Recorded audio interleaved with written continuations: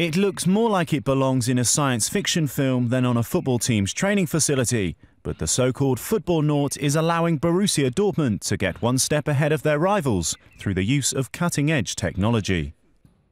Football Nought is a four-sided ball-feeding machine erected on a 14-metre square grid, providing non-stop footballs to a receiving player.